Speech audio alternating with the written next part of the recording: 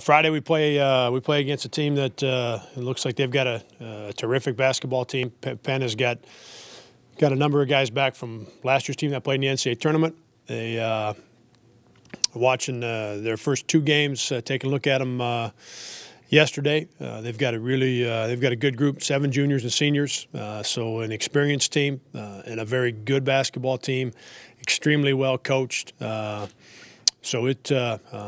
Yeah, we're looking at a terrific team coming up here on Friday down in St. Thomas. You know, last year when we went to the Bahamas, the first time the guys saw the beach was after we played Villanova. You know, we'd already been down there for 4.5 or 5 days, and the first time they went to the water park or to the beach was after that championship game. So it depends some on the schedule. The Paradise Jam is set up different than most tournaments. You play 3 out of 4 days. So either your second day or your third day is a day off from playing. And in the 2 previous years, we've done something with the guys on that day off, whether we've won the first game or we've got beaten the first game.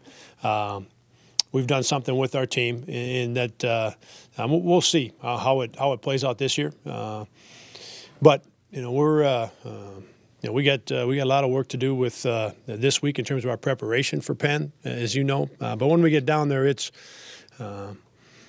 it's much more about our basketball team and the opportunity that we have on Friday, the opportunity that we have in this tournament to play against terrific competition, and for us to put our best foot forward.